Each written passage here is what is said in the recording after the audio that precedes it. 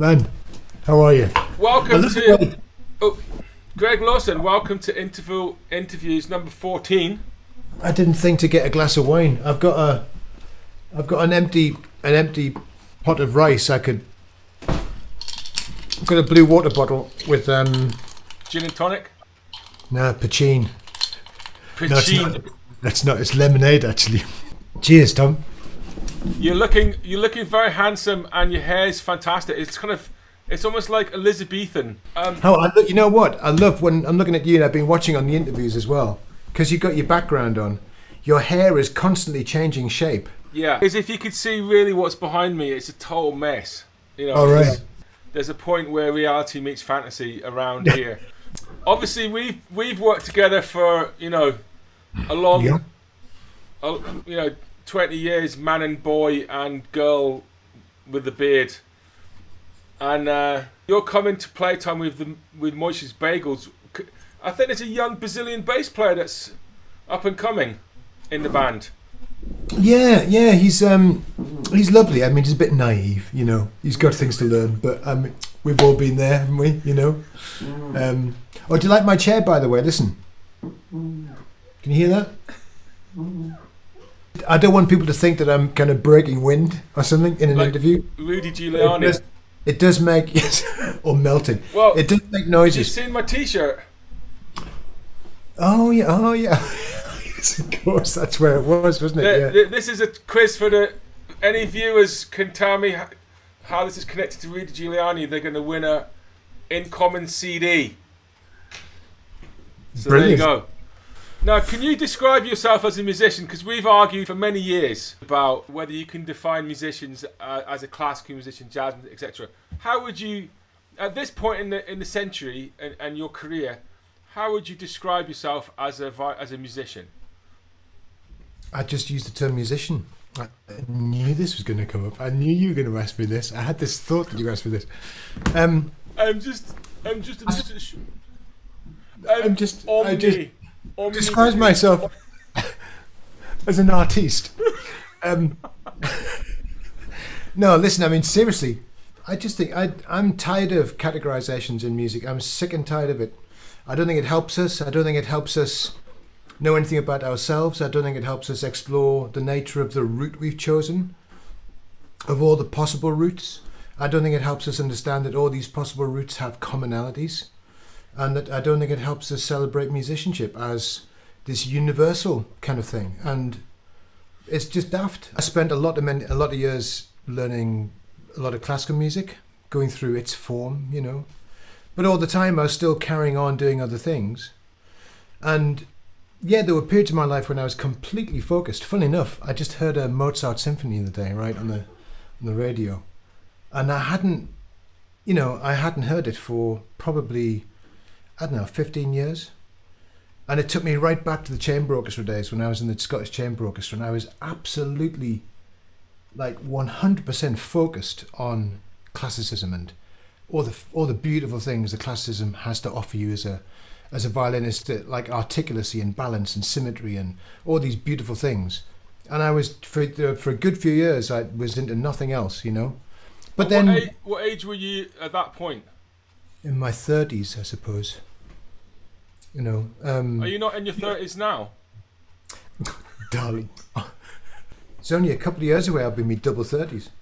No, but the thing is that then, after that, the Bagels happened very quickly when I was in the chamber orchestra. They started playing tangos in the tango band. And for me, I took all the things I'd learned before classical music into classical music, and I was trying to get out of classical music for about 30 years. I was, what I mean? I was like a man trying to fight his way out of a rubber bag or something.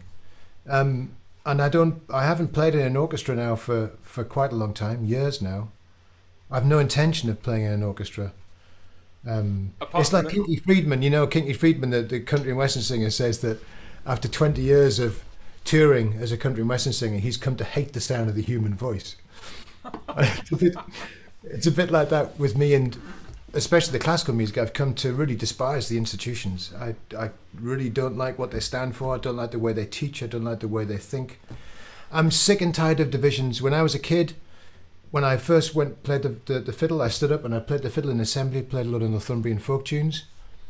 And until that point, every single day I went into school with my violin on my back, which is once a week, for a 15-minute lesson with a little old man. I had to fight my way into school. I mean, I arrived at violin lessons with blood on my hands to play the violin. I fought for the privilege, right? Would you have to fight a sequence of like 7 or 8 boys and girls, or just boys? Oh, hundreds. I mean, like, was it like Lord of the Rings? Yeah, and like orcs coming at you, and orcs coming at me. I mean, it got progressively more and more. Eventually, neighbouring schools would send in kids to join in, and you would just be knocking them out. Like, would you hit them with the violin or just fists? Yeah, with the bow? I'd fight them off with the bow. So I learned to swash and buckle. No, but the point was that when I stood up and played folk music, right, all of a sudden I was playing the fiddle, and the next day I walked into school, I was everyone's best friend. An obvious division between the way I was perceived. If I played the violin, it was negative. If I played the fiddle, it was positive. But it's the same bloody instrument, it's the same person playing it, same musical mind thinking it. So I think, long answer to your question is that I've always been trying to be a musician, and I'd say that over the years of playing, I've learned enough that I would call myself one now. And actively, well, you're not going to get any argument from me that you're a musician. I mean, you're one of the best musicians I've ever played with, and playing music with you has been some of my most favourite musical experiences. But the point where we disagree on this, and you know that I disagree with you, and it's coming from a place of love, and it's because mainly the way you use your hair when you're playing is very classical. It's a classical affectation. This very kind of sexualized hair play that goes on, and you know that the audience love it, and it's a long tradition of classical hair play. Now there are some young jazzers like Fergus McCready that are starting to use their hair in a way that's borrowing. I would say borrowing, but the other point is, I do think there's a difference in skill set that you get from whichever tradition you grow up in, and which does make a difference. You know, so if you're really familiar with improvising over chords, you tend to come from a jazz background. If you really know loads and loads of traditional tunes and the authentic ornamentation, you tend to come from a traditional background. If you're incredibly good at reading and the precision and control of converting notated music into beautiful music, you tend to come from a classical background. Now, I'm not saying there's no overlaps between skill sets, and I'm not saying that you can't expand your skill sets as an adult, but you tend to have a home base that you come from. That's the first point. And the second point is where the authority in the music lies. And I would argue that in classical music, the authority lies in the score. And in traditional music, the authority lies in the tune and in the sort of, especially when it's an old tune, the way the tune's meant to be played. Whereas in jazz, there is an authority in the tradition, but the authority is really about the pressure is to actually create something in the moment. And I think that's radically different in terms of the model of music making and the relationship between the musician and the musical score, for want of a better word. And I think those are so different. Well, they are different, yeah, but what's common is the musician's instinct, the musical instinct. I mean, look, I didn't read first, so I took my non-reading. I learned everything by ear. I still play by ear. I read music, but I'm not reading music. I'm not actually, you can ask any of my desk partners, I'm not a great reader. I did it well enough professionally to be able to, but I'm using the senses I learned before I went into the classical world to help me as a classical musician. And those senses of timing and rhythm, I've improvised my whole life. I don't improvise as a jazz musician, but I still improvise. I don't believe that improvising only takes place in jazz. No, I agree with you completely. You know what I mean? I grew this to just piss them all off, to piss off the management. You know what I mean? I used to infuriate them. I was always asked by management to get my hair cut, to wear a tie. Well, your hair's fine for playtime, so all right, cool. You're good. You're absolutely good.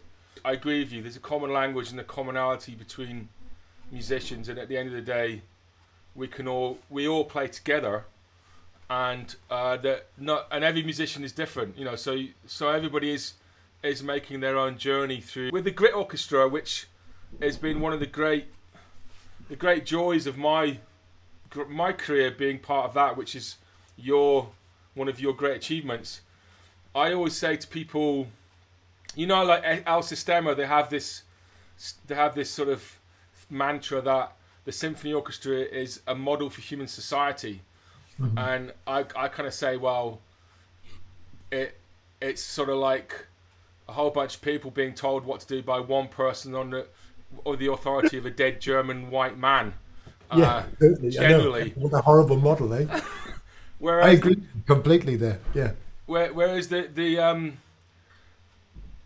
Grit Orchestra, which started off celebrating the music of if anybody doesn't know it's Greg has taken the music of Martin Bennett and orchestrated it for this amazing orchestra of classical, jazz, and traditional musicians, and each group of musicians has strengths and weaknesses, I would argue.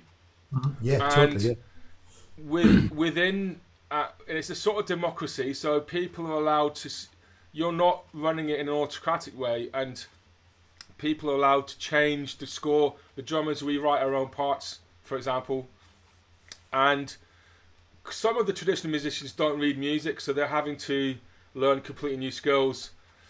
The classical musicians, most of them don't improvise, so they're having to learn stuff and it be in a more open situation. The jazz musicians are terrible at following a conductor. Awful. Just fucking awful. I have no idea what's going on with your... I just don't know what's going on. And but what's beautiful is that everybody's strengths and weaknesses in different traditions and are respected. Mm-hmm. And the fact that they're bringing an authenticity from their traditional knowledge to the party is valued. So, like, difference and diversity is valued. It's not just tolerated; it's valued. It's actively searched for. That's and the thing. And I think that is a model for human society. The Grit Orchestra is a totally. And to try to make sure what's on screen left. Oh wow, is that the? There's a little. I can see a hand there. My lovely assistant. Look, hang on a sec. My assistant's coming in with my. Thank you very much. I'll just guide you in. It's tough. It's tough at Playtime Studios. Let's just talk a bit more about the Bagels. And it's a wonderful mixture of different traditions and skill sets and cultures and. How did it come about? It happened. You know, people talk about why things happen, and they often get off on completely the wrong direction about why things happen. Things happen for all kinds of random reasons. There's not necessarily anything other than things just happen. But remember the Bongo Club on New Street? Yeah. The Bongo Club on New Street was the kind of venue that Edinburgh needs, right? It needs like 3 or 4 of those in different parts of the city, right? If it wants things to grow, and not these ridiculous, nonsensical edifices like they're planning a new concert hall for the SCO. Just nonsense, ludicrous, ridiculous, wrong end of the economy. The Bagels, Salsa Celtica, Martin Bennett, all of these things, they all came out of that place being around for us to meet.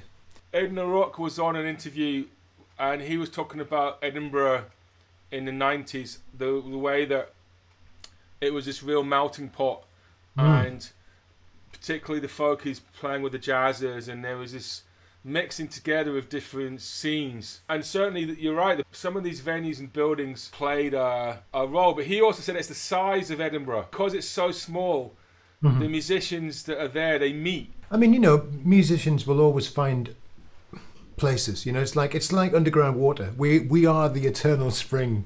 You know, we'll always find a way out somewhere. Do you know what I mean? Not necessarily the best place, but the Bongo Club is the place. And so we met there as a tango band, really, because I was working with McFalls and Valentina, the wonderful Valentina. Phil had just moved up He was kind of checking out the venues. Pete was playing there. I'd met Mario once, I think, in the jazz orchestra. It just kind of, we all kind of bumped into each other through Valentina. She got us together to play tangos. And it was great. It was like free bass kind of tangoing. It was just, lead sheets and just enjoying yourself. I was in my element because this was like, for me, this is one of the first times I'd been completely let off the hook since I was like 15, 16 years old, and I couldn't stop playing. I mean, I think I irritated everyone in the tango band by, if Phil was here now, he would be nodding his head. I just played all the time, all the bloody time. And out of that came the Bagels. We just met up and the Bagels kind of took over. And listen, Greg Lawson, we're going to have to stop. I know. Because I'm going to have to edit the crap out of this because it's too long. Oh, I'm sorry. All of it. No, it's not your fault. Yeah. You're just too interesting and you're too... It's like in the great orchestra when you start talking between numbers and I don't know if you prepare it, but you head off on these complex rambles. I don't know if you plan that or if you just open your mouth and it comes out.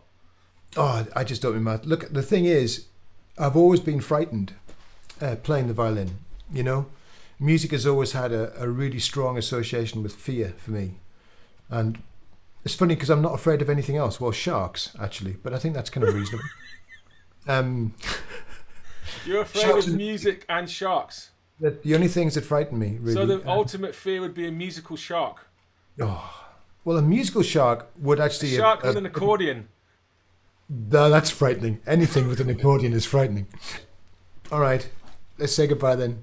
So see you next week. Thanks, Tom. Lots of love. See you next week.